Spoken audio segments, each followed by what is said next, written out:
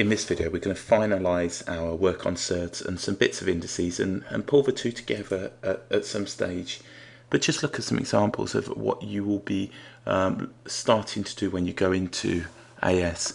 And whilst it's not a topic alone, it is really quite useful for calculus and some of the higher end sort of algebra. You need to be comfortable working between them. So we'll look at some more testing examples that would be the top end of GCSE and somewhere in between the two, and to some extent the start of AS.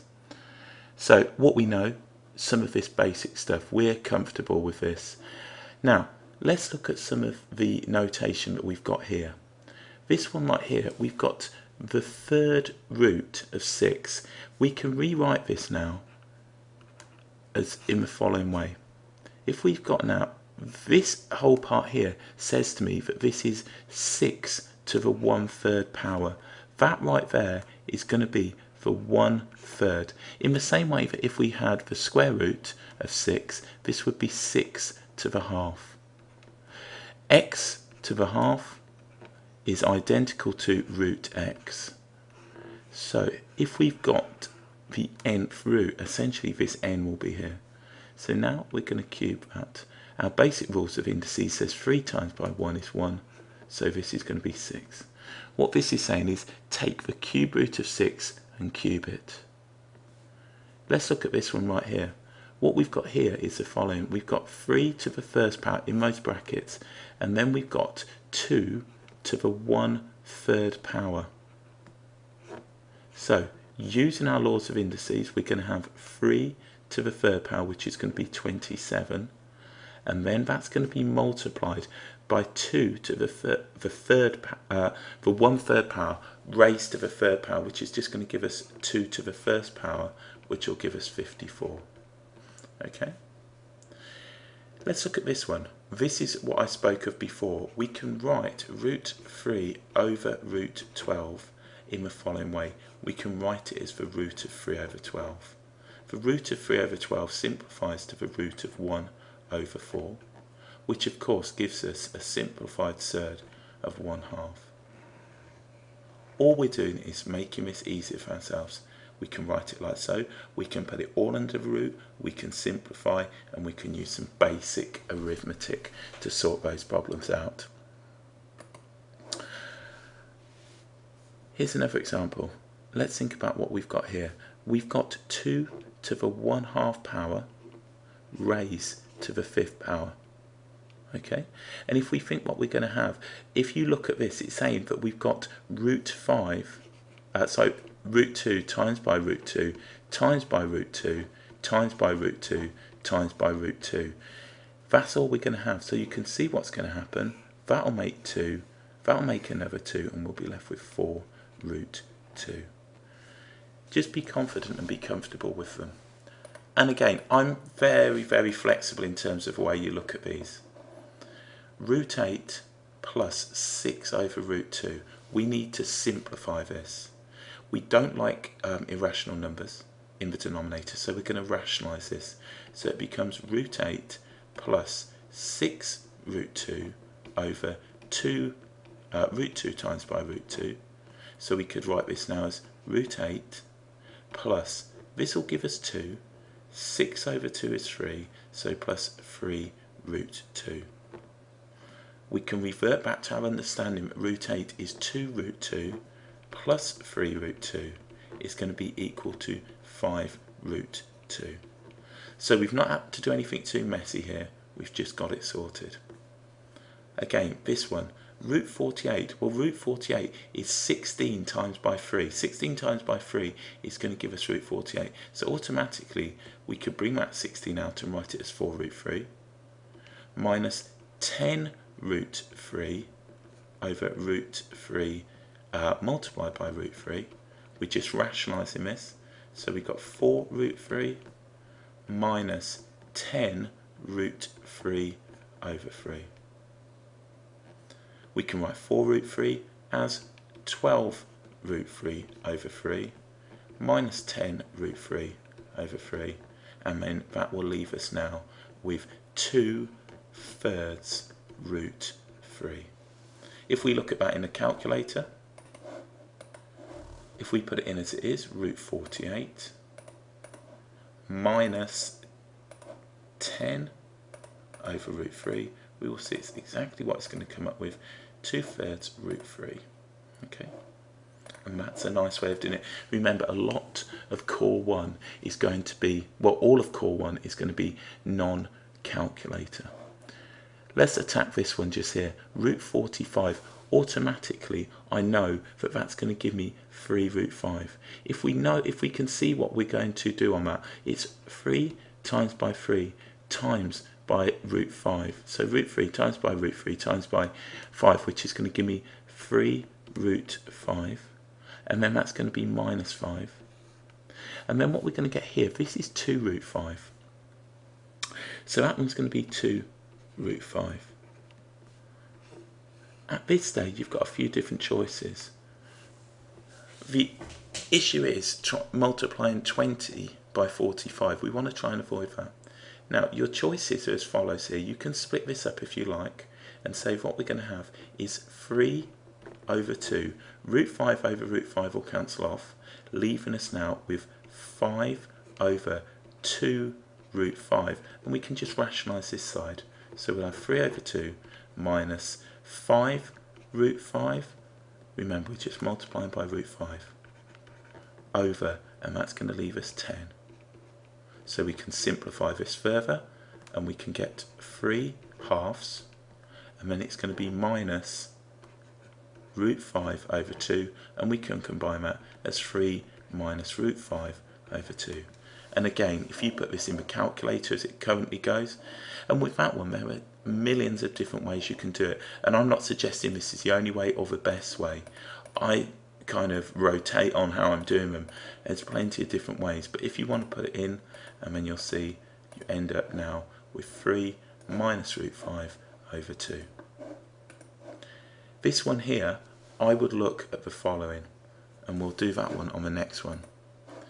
If we look at what we've got here, root 6. Now, here we got root 72. Root 72 could be written in the following way. It could be written as 6 root 2. And the reason being is that root 72, if you think about this, is 2 times by 36. Okay? So we can put it in this form. And if we have that, what we end up doing is the following. 2 times 36 will be 6 root 2. So we can write this whole fraction now as, and at this point I can write it as root 2 times by root 3 over 6 root 2. If you think root 6 is going to give me now the root 2 times by root 3. So these will cancel. So all of that boils down to, in one of many different ways you can show it, root 3 over 6. So now we've got 2 over root 3, which we can simply rationalise, and we would end up with 2 root 3 over 3. And then we've got now 2 root 3 over 3 minus root 3 over 6, which we could write as 4 root 3 over 6 minus root 3 over 6. So 4 over 6 root 3 minus root 3 over 6. I think I said that wrong. 4 over 6 root 3 minus root 3 over 6 will give us 3 over 6 root 3, or 1/2 root 3.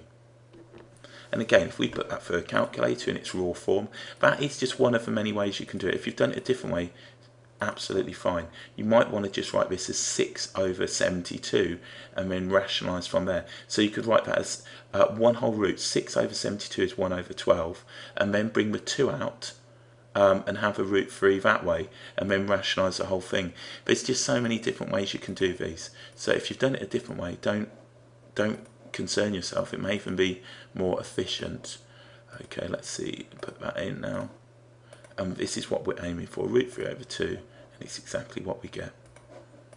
Okay, let's move on. This is a practical application. The diagram shows a rectangle measuring 3 root 2 minus 3 centimetres by L centimetres. Given that the area of a rectangle is 6 centimetres squared, Find the exact value. Now, exact value means surds, it means fractions, it means pi, it means that you do not decimalize your answer or truncate it in any way. So if we think about this, what we know is that the length times by the width is equal to the area. So what we've got now is the width is 3 root 2 minus 3 multiplied by this length, and that's going to equal 6. That's the area. So what we can say is length is going to be now equal to 6. And I'm going to be cheeky here. I'm going to factor this 3 out. 3, and we're going to have root 2 minus 1. Now hopefully you can see this is going to make our job slightly easier. So length is going to equal 2 over root 2 minus 1. Now all we've got to do is rationalise it, so multiplying top and bottom by root 2 plus 1, root 2 plus 1, we're going to get 2 lots, and leave the brackets alone up top, don't need to do anything with those. And then we know what we're going to get here, we're going to get this number squared, which is going to be 2, minus this one, which will give us 1. So if you want to expand that out long form, root 2 minus 1, hopefully after a while you won't need to. Root 2 times by root 2 is 2, plus root 2 minus root 2 is your difference of squares, minus 1. So we can see this all turns to 1. So we can see from this that the length in its simplest form and in an exact form, in surd form, will give us that right there. And that will be centimetres. So there's a practical application where you're simply rationalising. There's no depth to it, it's just reading the question. Okay, these are pushing now into C1, or just general work with surds. There's no great problem. Let's look at this one. X minus root 48 is equal to 2 root 3 minus 2x. Okay, if we just get the x's on one side now, so we've got x minus root 48 is equal to 2 root 3 minus 2x. So bring the 2x over this side, 3x, and add the root 48 to that side. It's going to give us 2, and I've done nothing that you wouldn't already be comfortable with in basic algebra. Let's now focus on this. If we prime factorise that, what we've actually got underneath is 4 times by 4 times by 3, or 4 root 3. Or you may even want to look at that as 16 times by 3. 16 is 4 root 3. So what we got is 3x is equal to 2 root 3 plus 4 root 3. So 3x is equal to 6 root 3, and then x is equal to 2 root 3.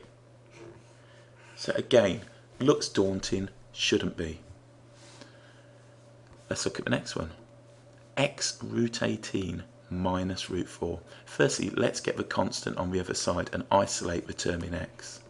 So what we've got now is the following. Root 8 plus 4. If we divide both sides now by the root 18, we've isolated the value of x, and we can start dealing with this. There's still some scope for manoeuvre on this one. If we look at what we've got now, we're going to have the following. If we look at root 8, we can write this now as 2 root 2 plus 4, and we could write now root 18 as 3 root 2. Okay, and at this stage you could have done a lot of things. You can split that fraction up, you can factor it, so you could write it now as 2, the quantity root 2 plus 2, all over 3 root 2, and simply rationalise the top.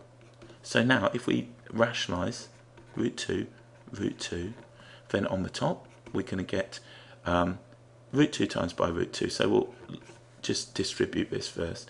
We'll get 2 plus 2 root 2, and then all of this is going to be over 3 times by 2, which is going to be 6. So again, you can cancel this off. That will become 3. It'll become a 1 and 3. So we're left with 2 plus 2 root 2 over 3. Or you could even factor it out to say 2/3 1 plus root 2. And looking at that, I may have taken an extra step or two, but you can split that up if you want. You could have said at this point that this was going to be 2/3 plus 4/3 root 2 and rationalise this simple part. It's entirely up to you as long as you're playing by those rules. Okay, let's finally do some of these. Express in the form x to the power of k. Well, we've already discussed if we got the root of x, that is identical to x to the 1/2. Okay? This one is slightly different. What we've got now is x cubed square rooted. So what we can write this now as x cubed square rooted. So your value of k is 3/2. We've taken the square root, remember that's a little 2 there, of x cubed. Let's rewrite these. X to the 1/2 power multiplied, and again I'm using my dot for multiplication, x to the 1/3 power. Our rules of indices says that we can add these, so it becomes x to the 1/2 plus 1/3, which is x to the 5/6. What have we got here? Well, we've got root x to the power of 5, so this is going to be x to the 5/2. We've taken the square root and we've raised it to the 5th power. X to the 1/2 multiplied by x squared is going to give us x to the 2.5, or x to the 5/2. We just added those. If we look at this one, we've got x to the 1/4 at the top divided by x to the power of 1. 1/4 minus 1 is going to give us x to the negative 3/4, or we could write this as 1/x to the 3/4. So the term k is minus 3/4. So there we go. Have we got any other bits and bobs? Oh, we can do these as well. Let's look at this one. This one is going to be, remember, that's x to the 1/2 in the denominator, 4x to the minus 1/2. This one, we're going to have 1/2 x to the minus 1, we're in the denominator. We're going to have 3/4 x to the minus 3. If we look at this one, we're going to have 1/9 x to the minus 2. 2/5 x to the minus 1/3. We've got the cube root stuck down in that denominator. So there we go. Hopefully that's been a sort of a link between the two, and I've been winging it off the top of my head a little, so apologies if there are any slight errors, and hopefully it hasn't detracted from the learning, but hopefully it's taken place. But if there are any slight arithmetic slips, apologies, but the main learning points are there for you.